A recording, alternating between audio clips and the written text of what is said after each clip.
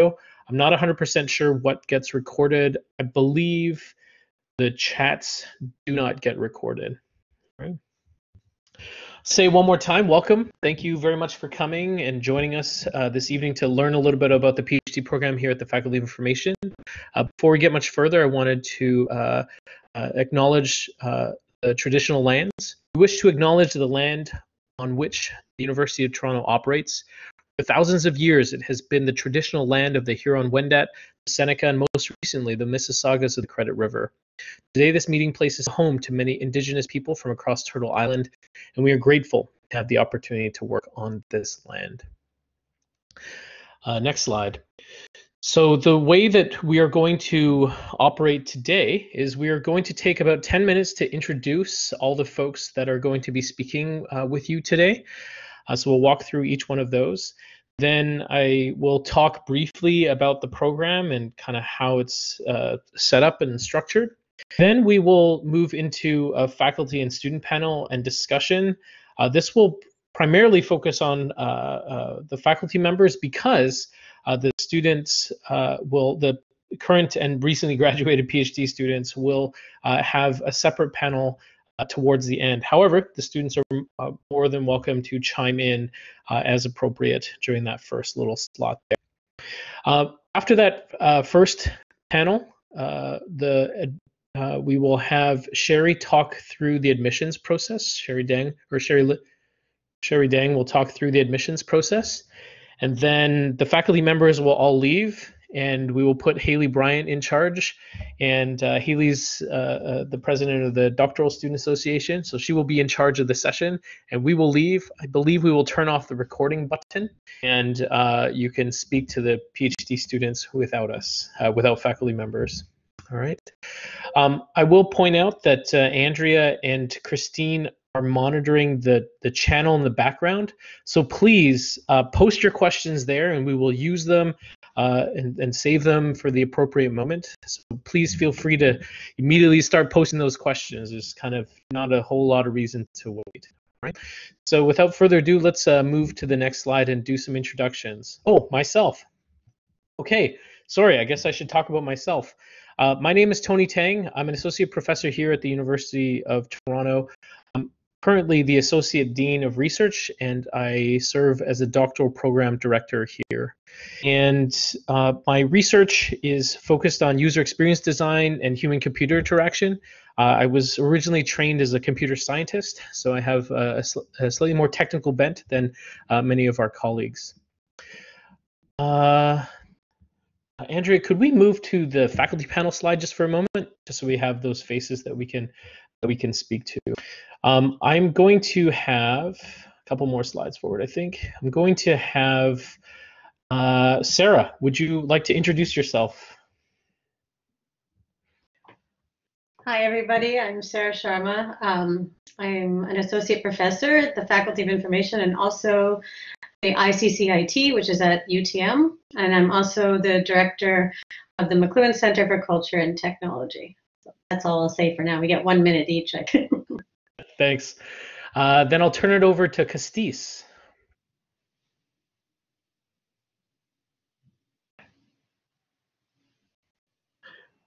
Hi, everyone. My name is Castis Dallas. I'm also an associate professor with the Faculty of Information. I teach in the Museum Studies program. And my research is on practice studies. I'm interested in qualitative research. I'm supervising dissertations on archaeological practices in the field, on Chinese contemporary art curators and their communication practices, on Instagram photography in memorial sites, and also on material semiotics in museum exhibition labels. Excellent, thank you. We also have Patrick Keelty, who should be joining us, but he's not here right now, so I'll wait for him to introduce himself when he shows. Could you slide one more slide in, Andrea, for us? Now we'll have the doctoral students introduce themselves. Haley, please.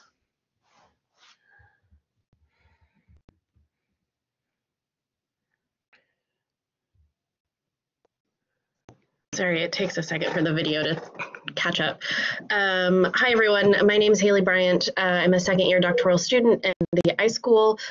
I am a scholar of settler descent from America originally. I'm in my home office right now, where we all are some version of, and I'm wearing a leopard print sweater, and I have brown and blue hair, wearing glasses. My research focuses on the application of emerging technologies for cultural recuperation work in the Great Lakes region. I study under Professor Kara Krampotic, and my research is a part of the Great Lakes Research Alliance for the Study of Aboriginal Arts and Culture, or GRASAC, which is a mouthful. I'm also president of the Doctoral Student Association for this academic year, and I work closely with the CUPE union, which represents teaching assistants at the University of Toronto. So I can answer questions across a broad range of topics, and I'm happy to be here with you all tonight. Thanks very much, Haley. Ellen. Hello, everyone. My name is Ellen. I am a first-year PhD student. Along with the iSchool, I'm also part of the Book History and Print Culture program, so I can answer any questions related to that program as well as the iSchool. I study with Dr. Alan Gailey, and my research focuses on the publishing history of speculative fiction genres in Canada, digital publishing, small press publishing, and accessibility in publishing. Thank you. Zia. Good evening, everyone. My name is Zia.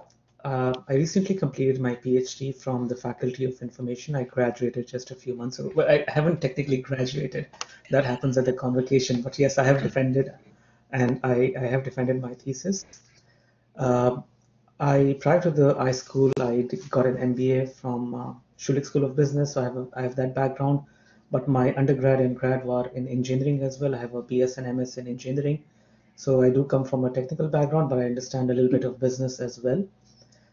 My research interests are in the design of information systems as they happen in organizations in large-scale enterprises due to disruptive and emerging digital technologies. Thank you very much, Zia. Can I turn it over to Jack?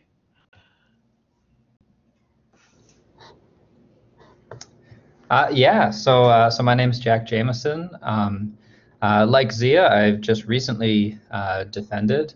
My research is about understanding how to design information technologies that reflect their creators' values, especially things like alternative social media I focused on in my dissertation. I'm delighted to talk about that sort of thing. Really looking at if one sets out how to build an ethical technology, how do you account for all the kinds of moving parts of working with other people and interoperating systems, etc. Thanks. Fantastic. Thank you very much. If we could slide back a couple slides, Andrea. That hopefully gives you a really brief introduction to the folks that we have in our program that are here sort of representing the program today. You can hear already that there is a wide variety of interests and a wide variety of things that people do. They take different methodological approaches, they study different domains and stuff like this. We are the first and oldest PhD program in information studies here in Canada. We are, of course, at the University of Toronto, which is ranked number one in Canada, and I believe our program, or either our program or the university, is ranked 21st in the world. We have a large alumni network of 7,000 plus grads, and we are the fastest growing faculty at the University of Toronto. Our PhD complement right now is 55 plus students, so you are joining a relatively healthy a group of PhD students, all of whom are engaged in information studies and research in those spaces. If we slide to the next slide here, one of the interesting things about our program is that we have a number of collaborative specializations. Costis, do you want to speak to this, or I can kind of sort of read the slide quickly, unless Costis wants to jump in. But essentially, students can take a PhD here and also engage in a collaborative specialization at the same time to sort of enrich their understanding and background in an interdisciplinary way. Ellen is one of these people who is engaged in a PhD here and also doing collaborative specialization in book history and print culture. Often these are sort of partner relationships that we have with organizations within the University of Toronto, where you kind of take an extra set of courses or you kind of fold that in as part of your program and you get that sort of disciplinary background. It also exposes you, of course, to folks that are interested in research in that space and helps you to build your network in that way. If we turn our attention then to the specific fields of study that we have a couple of slides here, or 3 slides here, that show you kind of the range of things that we do, and you'll see a bunch of names in here as well.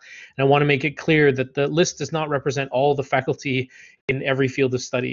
I recommend you to visit the website to see some of the other faculty files.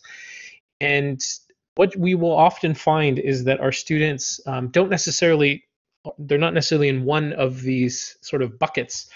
They will often find people in different buckets to work with in ways that match their specific needs and interests in their research space.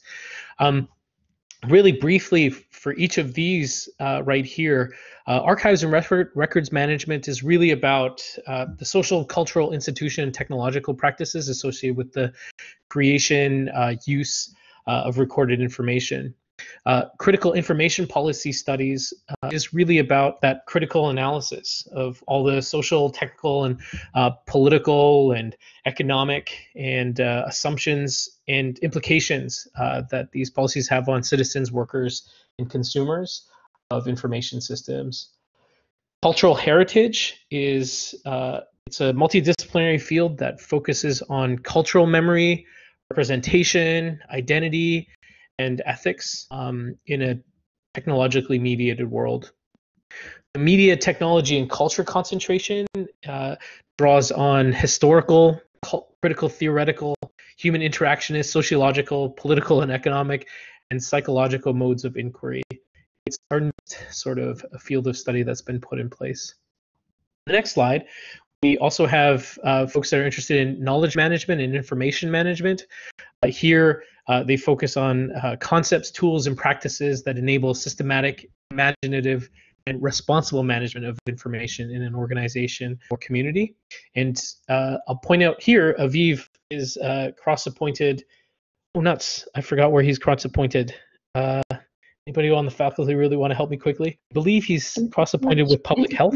Health policy and evaluation management. Yeah. And evaluation. Thank you, Christine. So he does this work in the context of health systems, right? So here's an example of some of that cross-disciplinary stuff that happens. We also, of course, have a long history with library and information science, and here it's about humanistic perspectives and approaches to the study of information services, given that social change and global transition is happening. We have a bunch of folks that are interested in philosophy of information, which explores the foundational concepts and principles and theories applicable to information practices of all sorts. Then we have people that are interested in information systems and design, and that's that innovative and imaginative design and use of media and information systems, particularly as it relates to the digital revolution that we're firmly engaged in. And they approach this from a humanistic angle. In the next slide, we've got a couple of sort of new areas that are not formalized as fields of study yet, but they do represent a growing interest in our faculty. One is on human-centered data science. And this is the design of algorithms and technologies for studying and incorporating insights gathered from data at scale with a clear understanding of human-centered problems and issues. And then finally, user experience design and human-computer interaction. And here we explore the design and evaluation of new technologies, studying new ways of interacting with people and information, and exploring that balance between efficacy and the needs of people. So this is kind of a long-winded way of talking through all of the things that we do at our faculty in terms of research. As I said earlier, one of the really neat things about our PhD program and students that work through that PhD program is that they can engage with people from all of these different disciplines. And often in supervisory committees, we see that they're comprised of people from across these fields of study. I think there are a couple of things I probably should have mentioned. I'll just mention them super briefly. Our program is a 4-year program, and it's a centrally funded program primarily, where you have full funding through the 4 years. And yeah, I mean, a PhD is a real journey. It's good times and challenging times as well. It's a full-time program, yes. Okay, I will turn it over to the panel right now. I see that Patrick has just joined us. So, Patrick, I see that you're here. I just want to give you a quick moment to introduce yourself really quickly. You want to just test your mic there? Yes, sorry, I apologize. Should I do my introduction? Yes, please. So, hi, my name is Patrick Kilty. I will try to get my video to work in a moment. I apologize for being late. I was on another call, but my research relates to sort of gender, sexuality, and technology, ethnography of technology, and I also occasionally write on libraries and archives. And I run one of many digital humanities projects here at the university. Thank you, Patrick. Yes, so I will turn our attention to the faculty panel, and again, students that are on the panel, if you want to jump in, you are more than welcome to do so. So we have a couple of sort of I don't know what you want to call canned questions that we have for the panel. But as I mentioned earlier, please post questions for the panel into the chat. We are interested to make sure that we're addressing all of the questions that you have at the right times. Sarah, if it's okay, if I can start with you, maybe I can ask you about your favorite part about doing research and teaching in the Faculty of Information. Yeah, I realized that when I introduced myself, I didn't say anything about my research or anything. So yes. Well, and also my favorite part about researching and teaching in the Faculty of Information is probably the work I get to do at the McLuhan Center, which has largely also been a home for a lot of the work that's done in MTC, the Media Technology Culture concentration. And so one of the things I love about this is it's a pretty cutting edge space in terms of we're able to bring in, this year it's a little different, but still it's a center that's really very much devoted to critical and cultural and radical approaches to technology in the same vein that McLuhan would have been in. It was his old center in the 60s. So for this, I find, yeah, I think this is it's an exciting place to do media studies now in a way that maybe it wasn't many years ago. And I think, as Tony pointed out, it's a sort of emerging area in the department, and it's a well-supported one. So I guess that would be my favorite thing. I feel like we get to be at the forefront of something with this center and with all the faculty and students involved. And I think Patrick will attest to this too. It became a space, and it is a space where a lot of our PhD students found connections with other students, but also with faculty. You run into people there that you realize you have the same common interests. And there are other research institutes at the Faculty of Information that sort of have that same quality. So I think, it seems like a big program in some ways, but you tend to, if you stay engaged, you tend to have your curiosity piqued and also satiated in these various ways. So that would probably be the best way I could put it. Thank you. That's excellent. I'm going to turn this over to Castis and perhaps ask a similar or related question.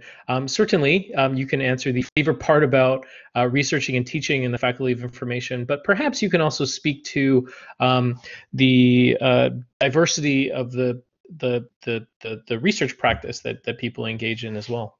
Castis.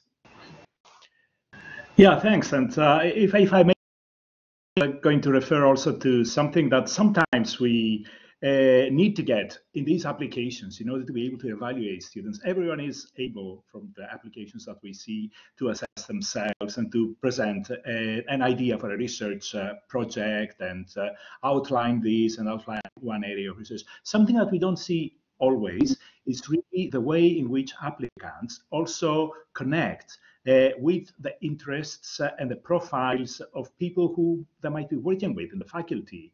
And we have a lot of diversity here in this, because we've got people that might work with systems and information systems and design on the one hand. We've got more technical people whose work are interested is really engaging with the specifics of different kinds of information systems and infrastructures. And then we get other people who really work very, very much focusing on people, right? And how people interact and work with information. And finally, we've got also people who work very, very much with the artifacts of information, with actual data, and how data is constituted, how information itself is constituted from different perspectives. And it's very diverse, really. And I think we want to see that. For instance, from my point of view, I'd be interested to hear of people who would like to work, let's say, on questions that have to do with the construction of memory or identity through practices of heritage. Broadly speaking, cultural heritage is a very broad phenomenon. I've got colleagues in the museum studies crowd who work, for instance, with food and the importance of food as material culture itself, or in the way in which food also shapes institutional practices in museums. I've got other colleagues who work very much with the context of the ethics of care with indigenous communities, and in relation to what again, worlds that are institutional, such as the world of museums, can do to somehow sort of address all these questions of inequity and exclusion that goes sometimes with all these communities. So it's very broad, and what we want to hear is people who have researched us a little and who know not just one person, but maybe two or three of us, because again, as we assess these applications, we want to see that people are supported not just by one person. Sometimes relationships turn south, and we want to know that there's a cohort of us that can support one of you guys if you decide to join the program and if we accept you. So this is more or less what I want to say, and I'll come back later with responses to other questions. Thank you, Tony. Thanks. I'll turn it over to Patrick at this point, and just to kind of follow up a little bit on Kostis's last point there, and perhaps Olivia's question. Patrick, I'll ask you, when you have been reading applications, when you have been thinking about taking on students, what are some of the kinds of things that got you really, really excited about a student that made you want to sort of champion that application? Well, I'm interested to see that they have a good fit within the program. So I want to see that they've sort of done their research about the program, that they are applying to us with a particular sort of research agenda in mind that fits our faculty, or that they can see themselves fitting in here. And so they're not just randomly applying to different programs and trying to get in anywhere, but that they've crafted an application that speaks to the strengths of what we do in the Faculty of Information. And I'm also, at the same time, and I don't know if all of my colleagues would agree with this, but I don't put a huge emphasis on you having a completely formed project right from the beginning. I hope that there will be some kind of intellectual development over the course of the PhD. I hope that there will be some kind of shift in the kinds of things that interest you as you become more excited about things you encounter in graduate school. And so I need you to have some sense of direction when you apply to the program, but I also mostly put an emphasis on fit and your ability to sort of develop intellectually and research-wise once you get here. Can I just add one more thing, Tony? It's also helpful to see that students are able to do research independently and have good writing skills. I don't know if that's true of all of our dissertations, but I know that the dissertations I supervise, at the end of the day, it's a big written document. So you're going to need to have excellent writing skills and the ability to work independently, make your own deadlines. The further you move into a PhD program, the less structured it becomes. and the more you have to set your own deadlines and meet. So. Thank you for that. I'm going to turn it over to Sarah so you can see I'm sort of doing a round once through and around again. Sarah, you're free to take this whatever direction makes sense for you. But the question to sort of follow up on Patrick's comment there is I'm curious, in what ways have the students you've been working with grown and changed? And perhaps more mechanically, are students held to the proposed work that they outline in their application? Do they have to do that proposed project? Yeah, this is a really good question. I should say I've supervised 7 PhD students to completion and 5 have tenure track jobs. I was at a different department before. I currently have 3 PhD students right now. And so one of the things I would say, I completely agree with what Patrick just mentioned as well about sometimes a research statement, it doesn't have to be completely narrowed down and something that you have to hold yourself to. For me, it's like, do you have a research question? Do you have is there a question that you're looking to answer? And then how would people in our faculty have the expertise to help you answer that? So I think that also speaks to what Costis said about being able to know the department that you're applying to, because quite often your project might change along the way. Your advisor might change, your committee members might change. So I think having a research question that sort of allows us to see where you're coming from intellectually and where your curiosities lie and how we can serve that is another way of thinking about your project. And because that also allows you to recognize there's room in our department for you, in our faculties for you to change. And so I think that should be something. I think that's sort of an intellectual matter, but that's also another question that Tony had asked us to think about was what sort of traits and habits make for a good PhD student. And I was going to say that, well, Patrick said it was about being independent as well, but being open to that sort of change. It might come at you theoretically, it might be methodological change. So I think when you have certain things that you're asking about the world, that you're researching, being open to that change and recognizing it as something positive and part of the process might also, I'm trying to say things that don't give you so much anxiety about the process, but being open to that change and movement, I think is pretty good. So is a good trait to have. So yeah, for me personally, it's like not to have such a narrow research statement that there's no room for you. I hope that helps, Tony. Yeah. Something to pick up on really quickly. Actually, if it's okay, I'm going to call on Asa, who put up their hand, which is great. BB Collaborate allows us to do that. Asa, if you want to unmute, you're welcome to ask the question of the panel. So hi, thank you, Tony. Really appreciate it. And hi, everyone. It's really nice to hear so much about the program. Thank you for facilitating this. I guess one question that I had was for the collaborative specializations who host this. Sorry, I don't know if I can say your name properly, and you spoke already about it. I was just wondering, I understand that I'm not really sure if I understand how the collaborations work, I guess. If you could maybe provide like an example of a research that was done, let's say, because I saw like one of the collaborations is with a topic such as like environmental sciences. And I was wondering how these collaborations work, like what would be the ratio of like how you would be focusing on, let's say, specifically information studies and then environmental science, perhaps? Yeah, can I take that, Tony? Absolutely. Yeah, perfect Okay, ordering. because I'm Like supposed to be also a coordinator of the organization, so that comes up my alley. But at the same time, I'm also the liaison. Each collaborative specialization has got a liaison, one person in the faculty that really deals with students in that one and helps students to somehow sort of benefit from that specializations. So specializations are like annotations, really.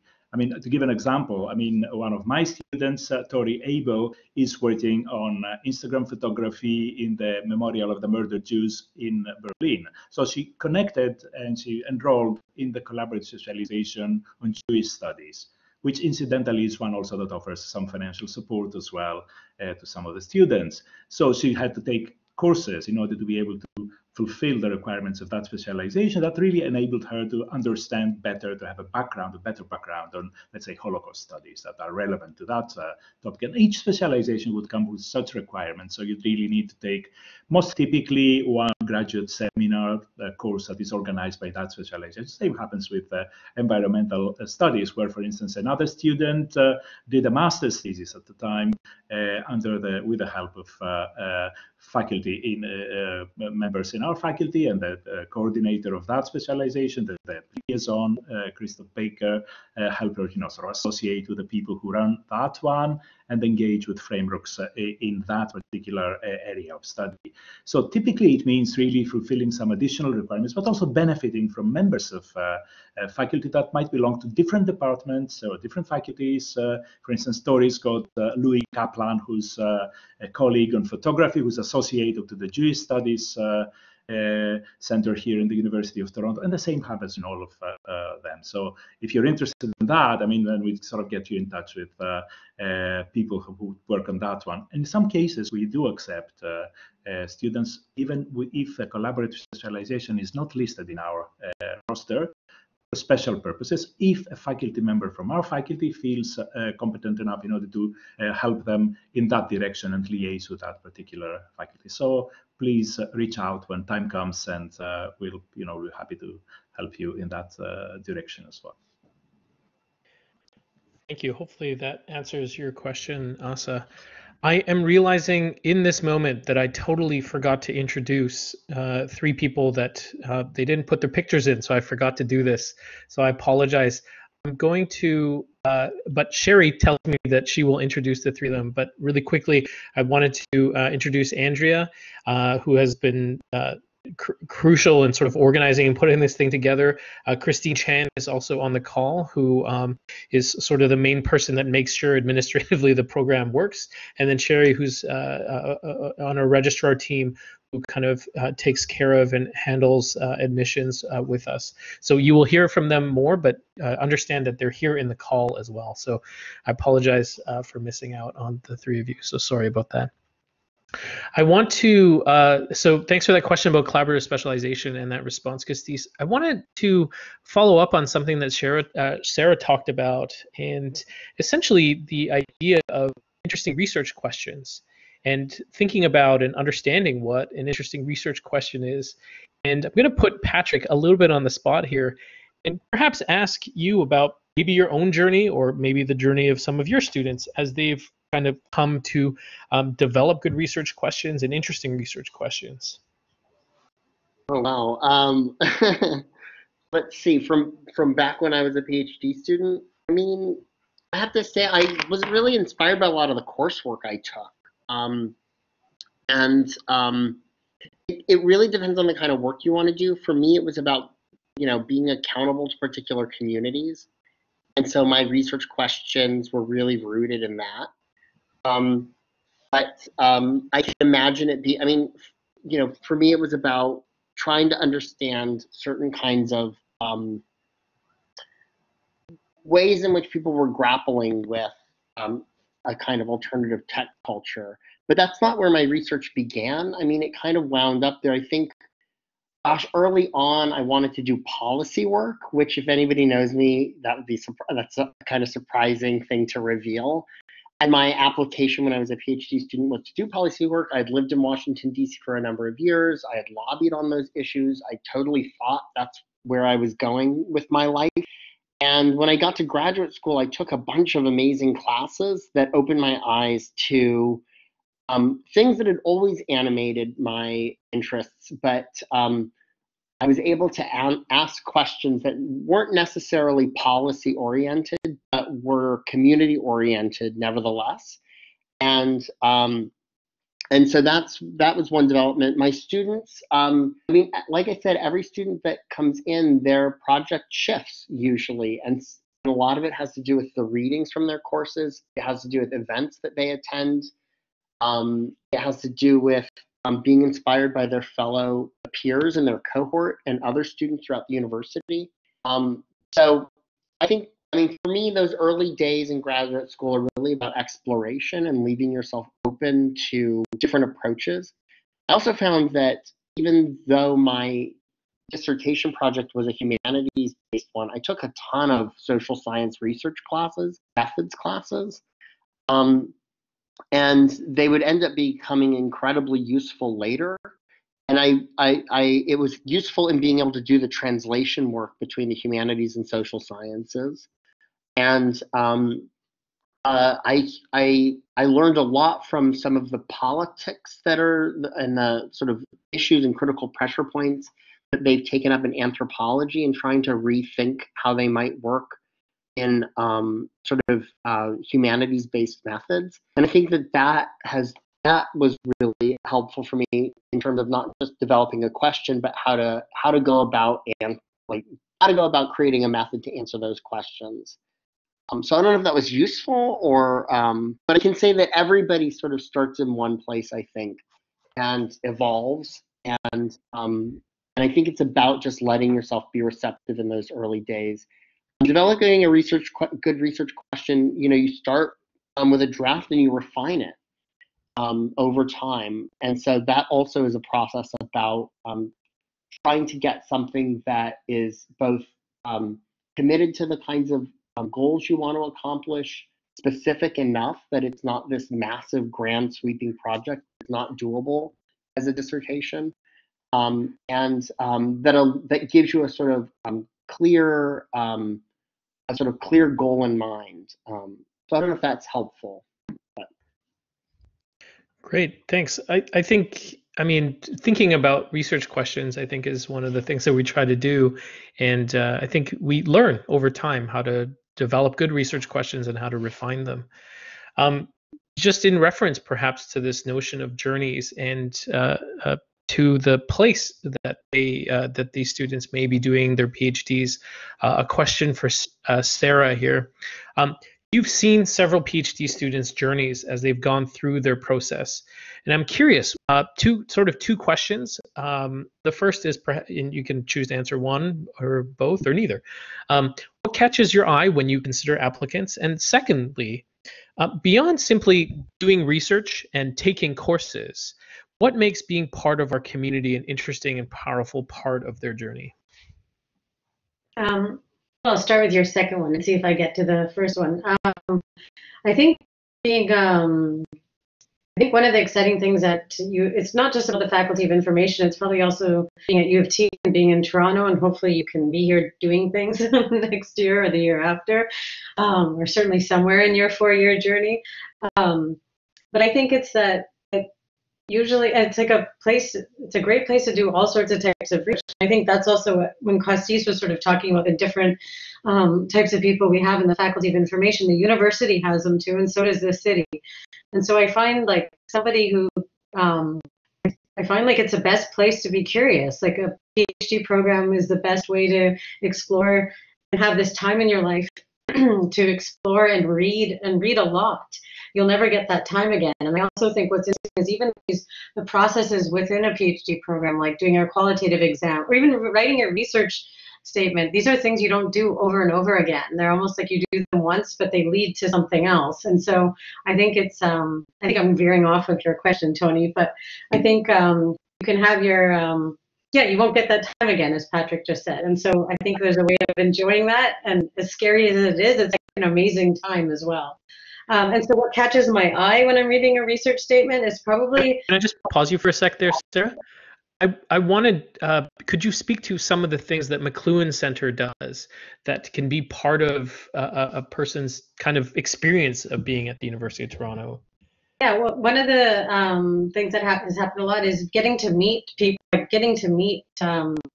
this year we're doing online Meet the Author events, but it's also getting to meet like field-defining people in your area and having a chance to chat with them. And we're trying to recreate that with these virtual events. But I think, and also I think one of the exciting things is having people come in.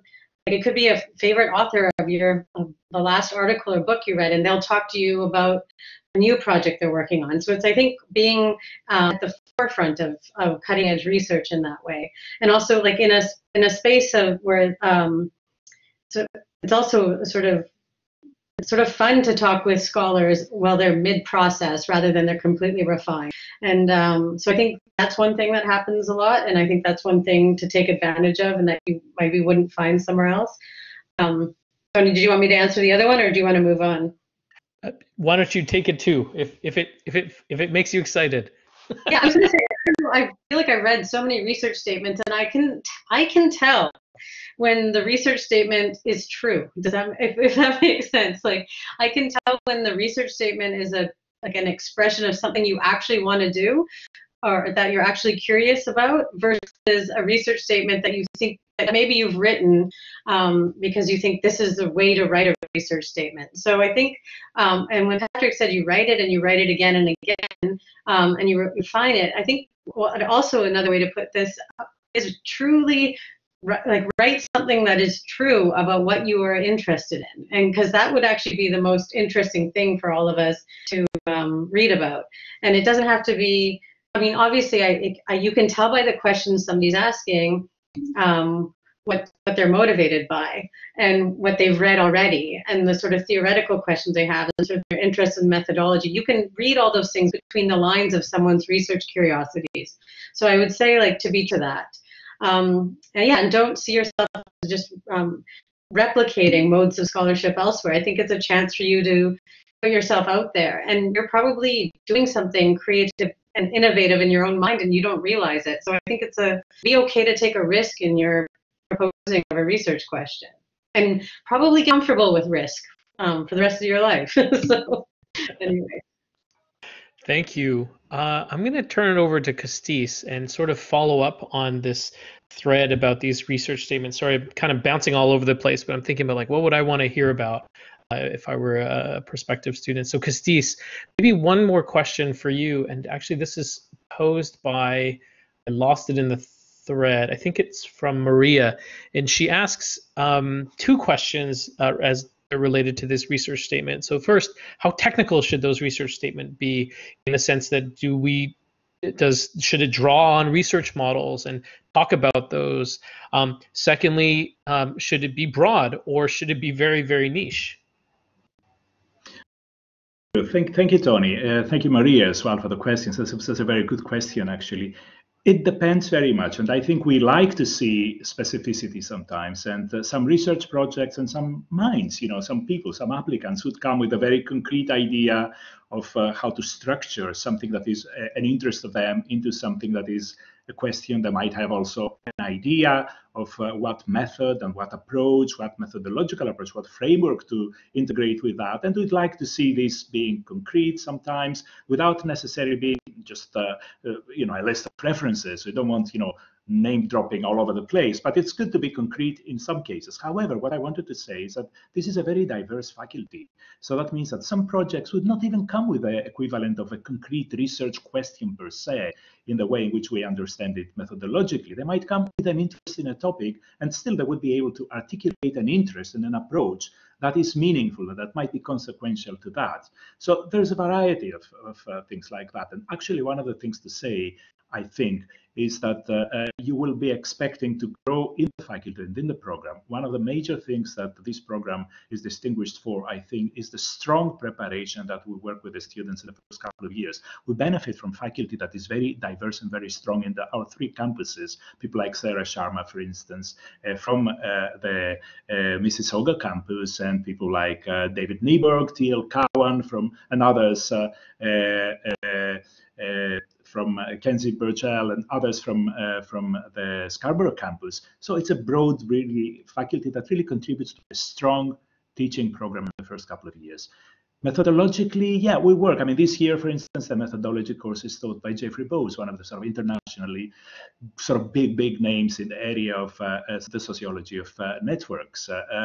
T.L. Cowan has been teaching a course which really looks into aspects of intersectional research in methodology as well. So she looks at feminist, LGBTQ, and other intersectional approaches and how this shape research.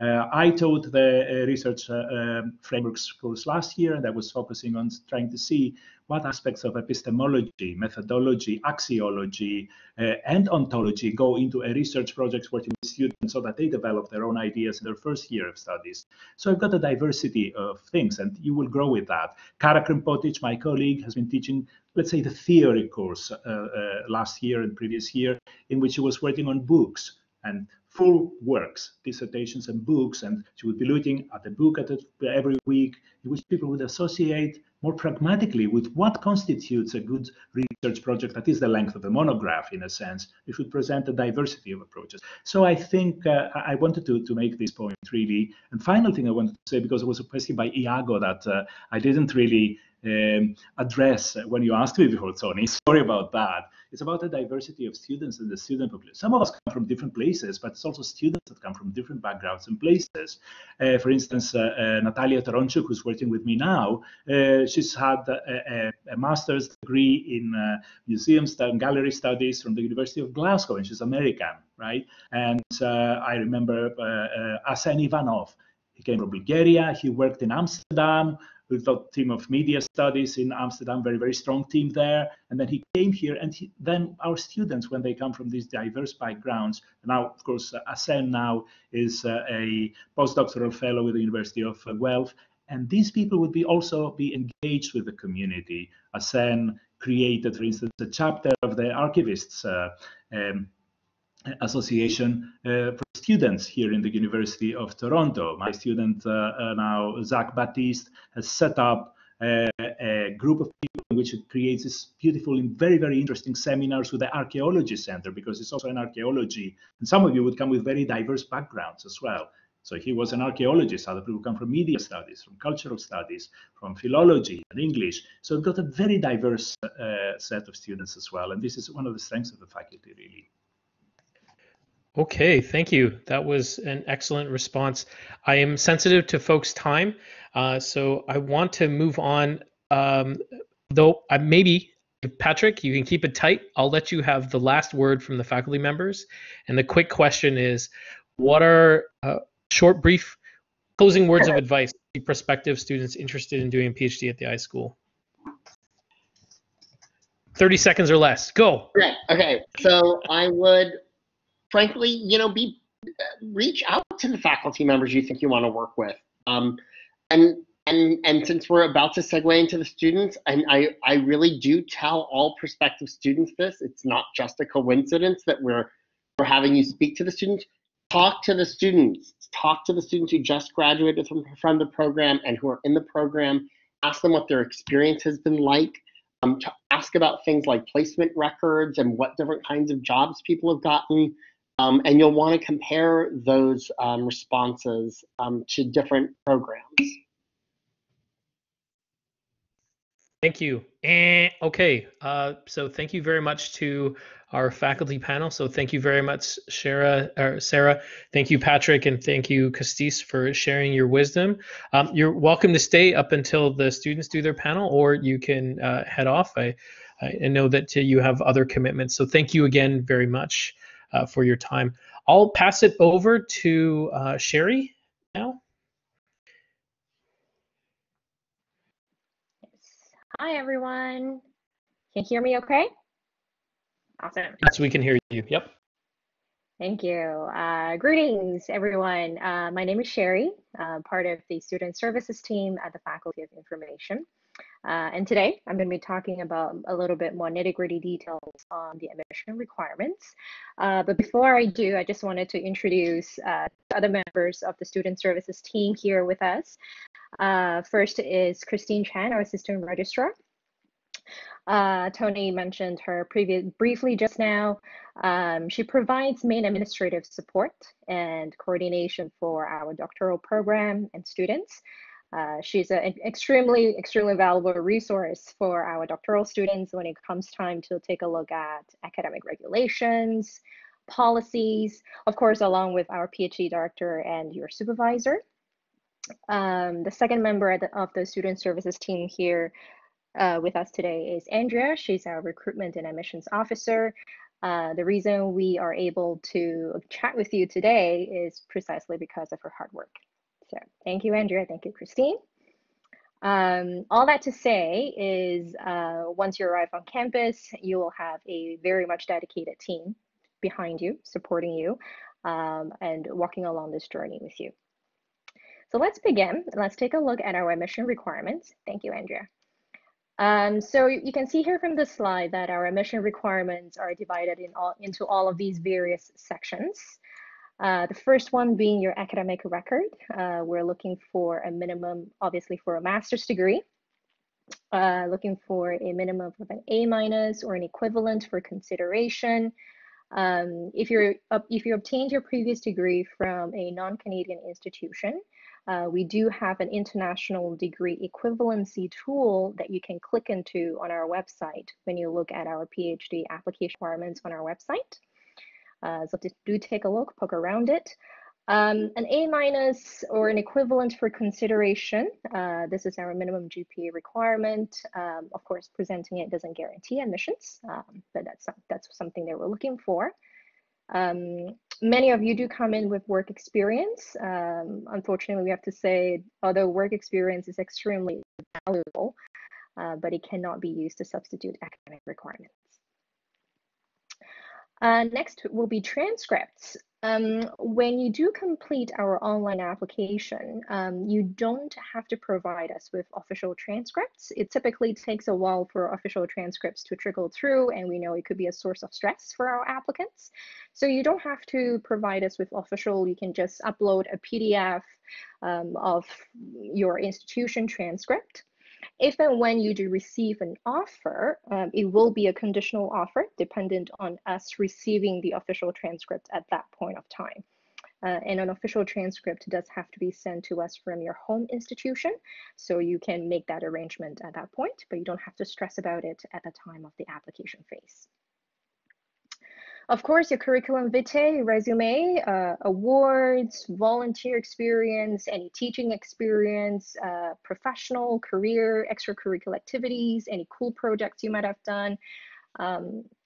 Give us that good laundry list of all of your achievements, major, minor achievements.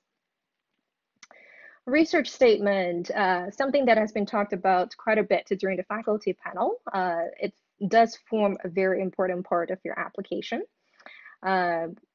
It's what is your question that you want to answer with your PhD. What is it that you're curious about?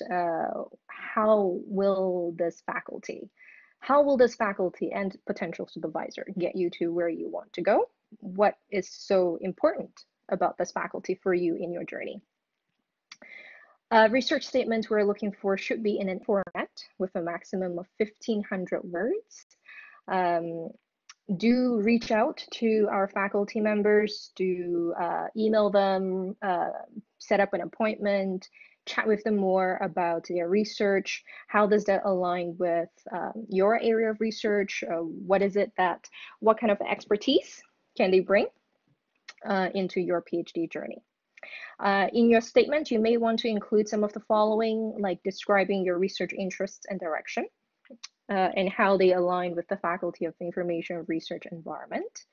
Highlight anything in your education and professional background that is relevant to these interests, academic or industry research, and of course, potential supervisors that you want to work with. We would like to see from your research statement that you have done some due diligence in researching the faculty and talk to some potential supervisors. Another part that has been talked about a little bit during the faculty panel is also your writing sample. You'll be reading a lot and you'll be writing a lot in your doctoral journey. So we would like to see a writing sample that you might have had previously, or your original academic work, approximately 5,000 to 10,000 words.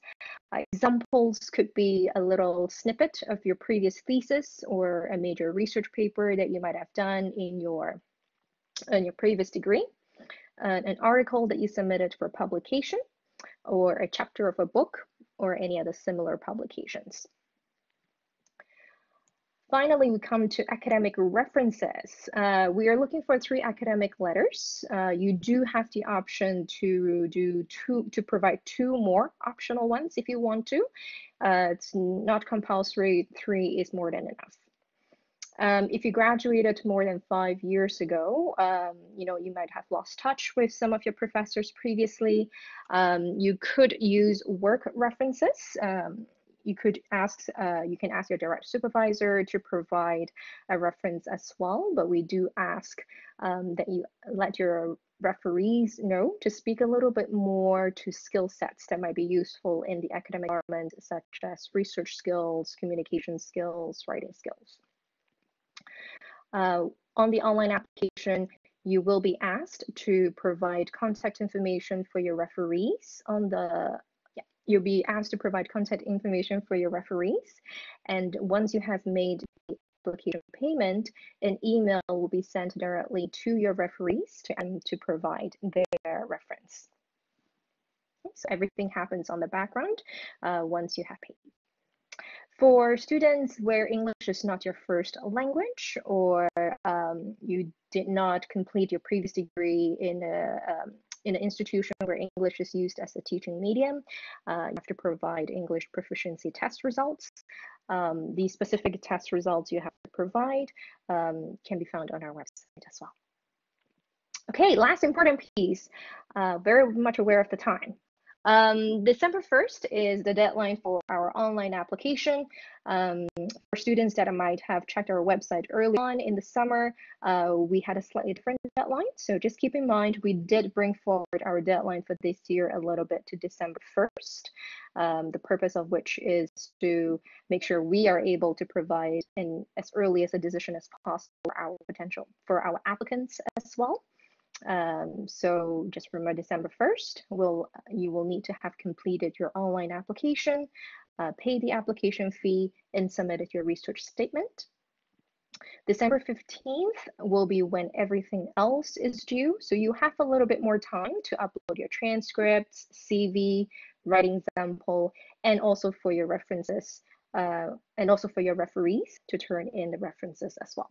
So do remember to let your referees know ahead of time that December 15th is the ultimate deadline for them to submit their part. Right, that's all my little spiel. We'll have question and answer later on as well, so happy to answer any questions later. Thank you, everyone. Okay. Sherry, am I doing funding or? Oh,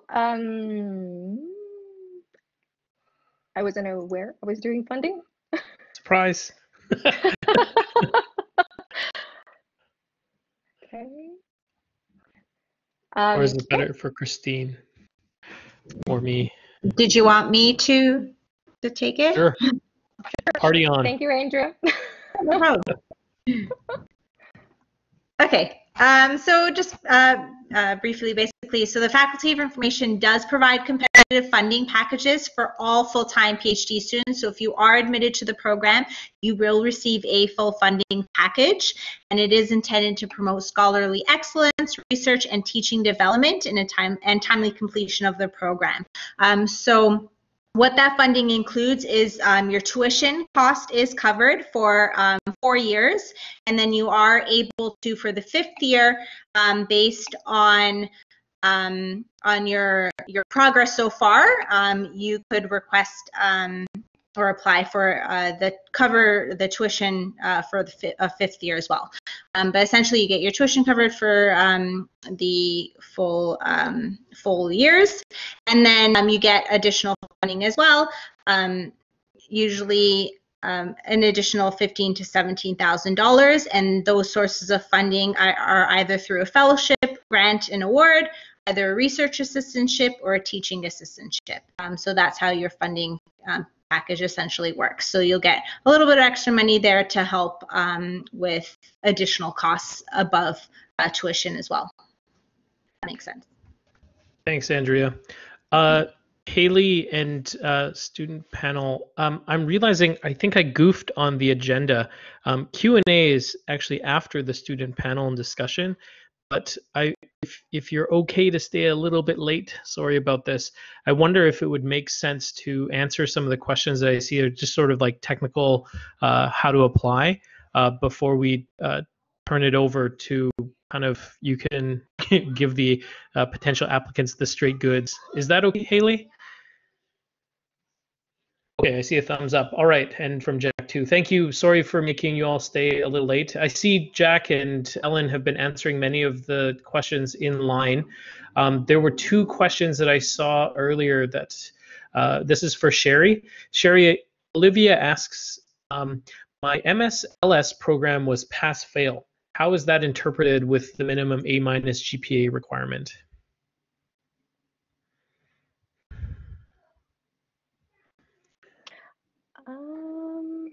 Hmm.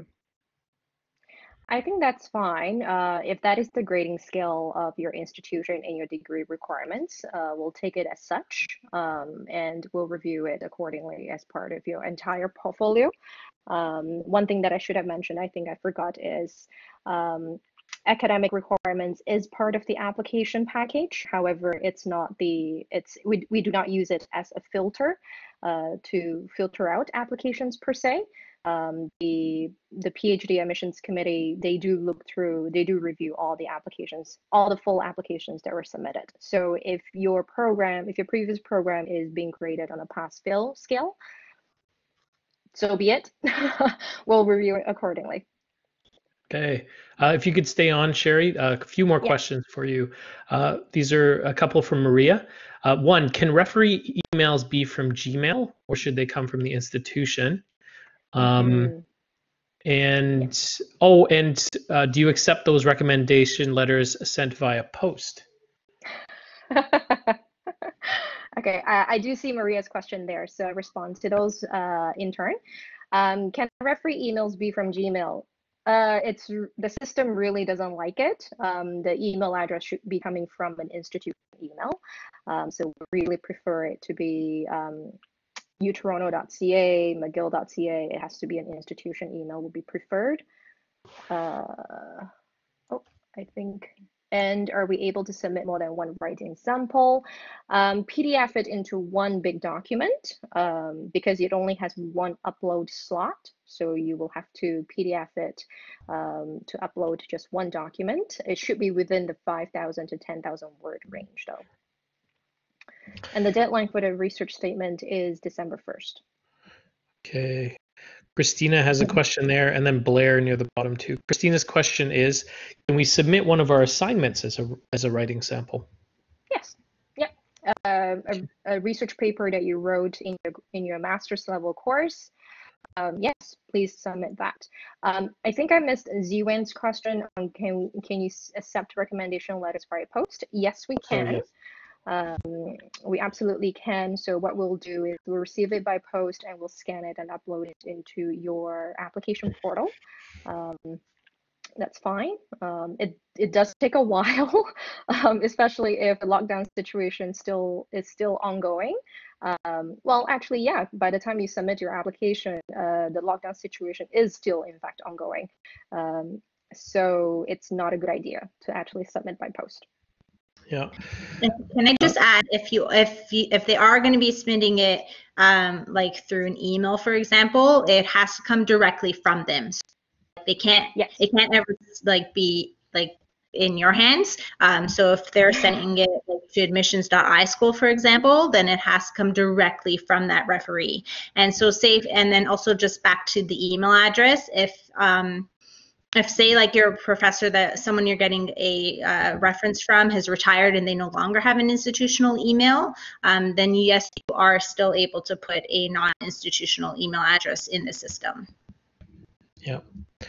Good. A couple questions from Blair about writing sample. Can it be published work? I think the answer to that is yes. And the second question is, can it be a co-authored piece of work? Sherry or Andrea, do you want to speak to that? Because it's a piece of work that needs to speak to your writing capabilities, so it should not be co-authored. Okay. And then Christina Sam has a question from a raised hand. Christina, if you want to unmute yourself. Sure. Thank you so much, Tony. Thank you, Sherry. And so my question is, some of us are not in the thesis stream, so we taking coursework project. And the question I asked earlier with regards to assignments, so we in the high school we write like so many, we do a lot of assignments, some 10 pages, some 20 pages, and all that. Can we submit one of those assignments like 2,000 words or 3,000? At a limit anyway. But can we submit one of those assignments as our writing sample plus our research statement? Or it should be like an article or, yeah, kind of a project? Yep, Christina, that's totally fine. If your writing sample, if one writing sample is around 2,000 characters, maybe you will provide two writing samples that put together one PDF to be uploaded. Yeah, but that's totally fine. Okay, okay. I think, okay, so it looks like there's sort of one more question about just sort of the running of the program and whether it goes only, sorry, I clicked away, I can't find the chat anymore. Can you speak to it, Sherry? Yes, so Maria's question is, I understand that the PhD is full-time. I'm a single working parent and curious about session timings. Do classes typically run in the evenings, run into evenings, or am I able to select morning classes? It really depends, Maria. We are unable to guarantee or make sure that classes are in the mornings or afternoons or evenings. It does kind of happen sporadically throughout the day, and it's also dependent on instructor availabilities as well. I would say there are morning classes, there are afternoon classes, and there are evening classes. The good news about the PhD program, however, is you're probably taking a very small handful of classes each semester. So you're hopefully able to adjust your personal schedule accordingly. Based on what schedule your particular course happens to be that specific term. Okay, thank you for those. I see Ziwen has one more question in the chat. I'm going to ask that maybe Sherry respond to these perhaps by email or maybe in the chat as Sure. otherwise. I want to not hold the PhD students too far beyond kind of the time that they committed to be here. So I just wanted to say from as the PhD director, you've now heard a little bit about the program and about the admissions process. You've heard from it from sort of the official way. And the idea with this next panel of students that's going to be led by Haley Bryant here is that you can get the straight goods from the students that are in the program and the students that have just kind of finished out of the program. So my suggestion to all of you is to be open and as frank, good, bad, ugly as you can. I think that that is useful for everybody to hear. I'm going to stop the recording in a moment, and then I will take off.